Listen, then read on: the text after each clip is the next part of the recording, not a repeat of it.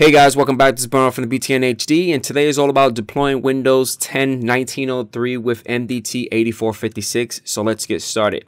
So first things first, I'm going to right click on the start menu, click on run, type in WinVer, click OK, and I'm running my MDT server within a Windows Server 2019 version 1809. We need to download 2 files, and the reason why I'm downloading 2 files is because for my server I need to upgrade my ADK. If you're pushing out Windows 10 1903, you must have the latest and greatest ADK that supports Windows 10 1903 to be deployed. I'm going to place the link at the bottom of the comment section or within the description so you guys can click on it and download the 2 files that you need. We're going to click on the download the Windows ADK. All right, pretty simple. Once that's completed, we're going to click on download the Windows PE and you're done. Now these 2 files are located within my downloads folder. I'm going to put them to the side for now, and I'm going to click on the start menu and type control panel, and within the control panel I'm going to go to programs and features. And the reason why I'm going here is because you need to uninstall the old Windows ADK as well as the Windows PE stuff first. You have to remove it first, and you have to remove it manually. Then you're able to install the latest and greatest ADK and the Windows PE stuff. So I'm going to highlight on the Windows PE, click on uninstall. You're going to get this little nice warning dialog box. Click yes, and it's going to start uninstalling. And once it's completed, it's going to say uninstall is completed. Click OK, and it's gone. Now the next one is the Windows ADK. So select it, click on uninstall. Again, you're going to get that nice little warning. Click yes. It's going to start uninstalling the features, and once it's done, it's going to say uninstall is completed. Then you're able to click close. Now both the Windows ADK and the Windows PE is gone. So go back inside that downloads folder and right click on the ADK setup and run it as an administrator. Click on next. Pick your poison. For me, I'm going to hit no and then click next. Accept the license and terms. I'm going to leave all the features as the default selected.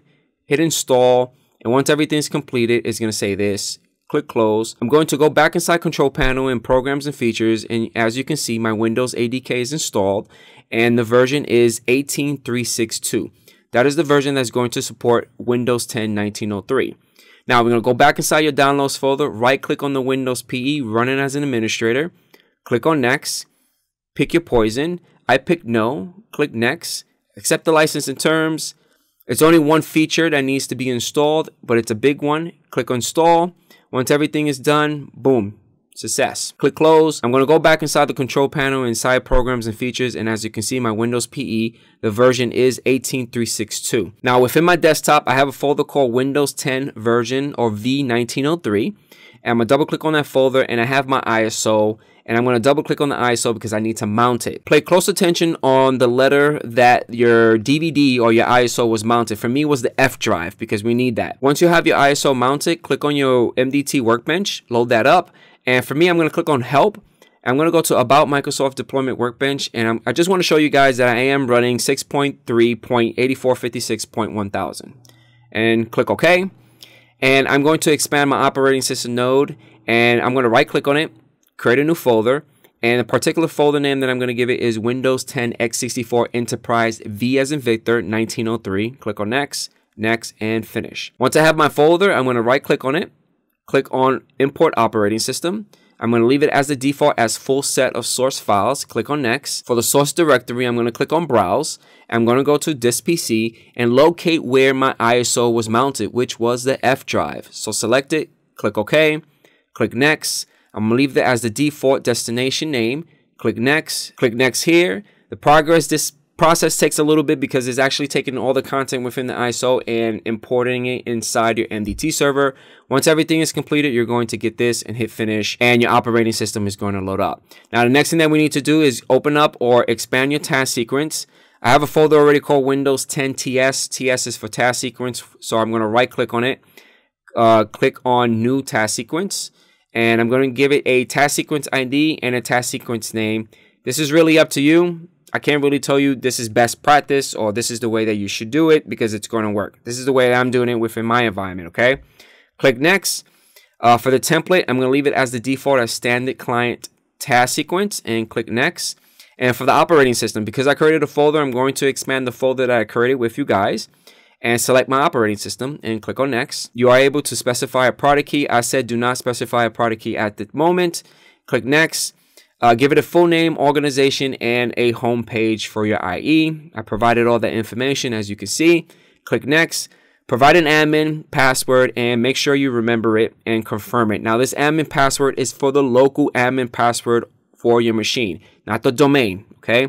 Once you enter that information, click on next. Nice little summary, and then click next. And once everything is done, process completed successfully. Awesome. Click on finish. From here, I like to right click on my primary MDT deployment share and do update deployment share, and then click on next. Next. This process will take some time, and then once everything is done, you're going to get this, should get this, and then click on finish. Now, because I'm running everything within a VMware workstation environment, I created a virtual machine called vtest, and I'm going to power it on. And then once everything powers on, it's going to contact my Pixie boot within my MDT server, and I'm going to hit enter. And I only have one boot image being deployed or advertised within my network, which is a 64-bit Windows PE one. So I'm going to select it. It's going to load up my 64 WIM image. And because I don't have my custom settings .ini configured within this MDT 8456, I'm going to get the welcome. I have to click on the run, and I have to give it the credentials. Make sure that the username, password that you enter has full access and rights to manage and manipulate your 8456. I provided all that information. Once you provide all the information, click OK. It's going to load up. From here, you're going to pick your task sequence, and we're going to pick the one that we created, which was Windows 10 x64 Enterprise v1903 Deploy TS. Click next. From here, for the computer name, I'm going to give it as vtest. You could give it whatever you want. Click next. I'm going to leave it as the default as do not move user data and settings. Click on next. I'm not going to restore the user data and settings. Click next. Change your time zone. Again, you can actually customize all this stuff within the custom settings.ini file, but this is a fresh machine that I built for you guys a while back, so I really didn't have a chance to configure the custom settings.ini section of my deployment share. So click next here. I'm not going to capture anything, so I'm going to click next, begin, and it's going to start gathering all the information. It's going to start applying the image. It's going to start installing the operating system. It's going to reboot a couple of times. It's going to do this because it's rebooted into the, what is it, the OOBE, right? Once it's done, it's going to say this might take several minutes. Eventually, it's going to log into the desktop and start loading up if you have like applications or fonts or drivers or whatever. It's going to start doing it that. Once everything's completed, bam, success. Hopefully success, right? I hit no from the network. I close that dialog box. I right-click on the start menu on my new image machine, and I clicked on run, and I'm going to type in WinVer and click OK. And as you can see, it is running Windows 10 version 1903.